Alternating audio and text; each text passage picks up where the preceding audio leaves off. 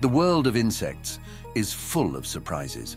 It has long been recognized and documented that insects are the most diverse group of organisms, more than any other group. Some 900,000 different kinds of living insects are known on our planet, representing 80% of the world's species.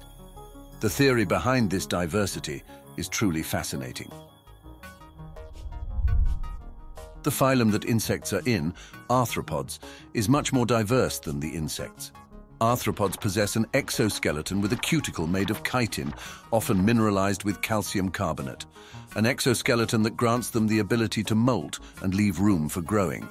Molting allows arthropods to alter during their lifestyle in all sorts of ways. Every molt represents a different instar with different capabilities. Since they lose their external organs when they molt, they generally grow extra external organs that remain hidden until the next molt. Metamorphosis is just an extension of molting. When we say that an insect or crustacean metamorphosizes, we are really saying that it has an instar far different than from its other instars. However, even regular instars differ. A caterpillar can go through 6 instars before pupation, and each instar evolved for a slightly different environment. The instars and other stages of growth are determined by the expression of genes, not just the sequence of genes. And molting enables an arthropod to adapt to different environments without any change in genome, causing mutations to have a better chance of being useful in an animal that molts. A gene created by a mutation can be expressed in some instars, but not in others. So while that new gene may be harmful in one instar, it may actually be useful in another instar. An adaptation that is useful in an animal that is already molting. This is why arthropods are the most diverse phylum on Earth. There are 5 or more extant classes of arthropod, each with incredible diversity. Insects are merely the most diverse class of arthropod, yet they are the only invertebrates that fly. And flying leads to diversity because it transports individuals of a population into different habitats. And one of the results of this diversity is Belostomatidae, a family of freshwater insects known as giant water bugs. Typically encountered in freshwater ponds, marshes, and slow-flowing streams, giant water bug evolved a comparatively flattened shaped body to aid in swimming, but the outsized, powerful front legs that evolved into pincers remain its most notable feature. An evolution wonder that transforms these true bugs into successful underwater predators.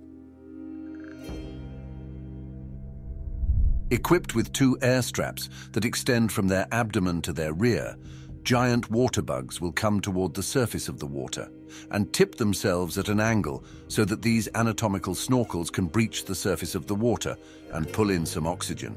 When they dive back down, another adaptation allows them to carry an air bubble tucked just beneath their wings, which will gradually diffuse into their body through the tiny spores called spiracles while they're underwater. This adaptation enables these creatures to breathe underwater as they stalk for food.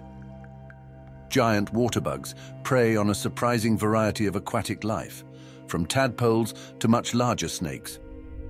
By grasping and immobilizing the victim with their powerful raptorial front legs, these guys are able to pierce through the body with their strong beak, followed by toxin injection from their needle-like rostrum, the toxin that paralyzes their prey, and enzymes to digest and liquefy them from the inside. Their bite is extremely painful to humans too. This is why they're called toe biters. But like most great predators, there is a soft side of these guys, especially when breeding. Male giant water bugs of the subfamily Belostomatinae are probably the most responsible dads in the insect world. A remarkable process that starts off with a booty call, literally. Males would call for a mate by shaking their booty at the water surface, a dance that sends out ripples to attract females. If a female can locate and find the male, the pair would mate, end to end. In this position, the male is able to transfer the sperm to his partner. Then the female climbs on the back of the male and lays a few freshly fertilized eggs. The male then shakes her off and they mate again. Then she lays a few more eggs before being shaken off again. A complicated mating system in ensuring all of the eggs are his offspring. This goes on for a few hours until most of the male's back is covered with eggs, sometimes 150 eggs altogether. From here, with the female gone, everything is up to the male. While on the male's back, the eggs are safe from other predators and free of algae, but the male has to get to the surface more regularly.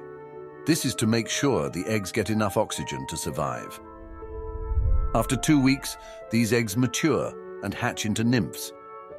The moment the nymphs are free, they will try to get away from their dad as soon as possible. Despite being an amazing dad, a male giant waterbug is still a fearsome predator, known to feed on their own young. Within next few hours, the nymph's squishy exoskeleton hardens and darkens. It then ventures out into the world as the next generation of a fearsome predator.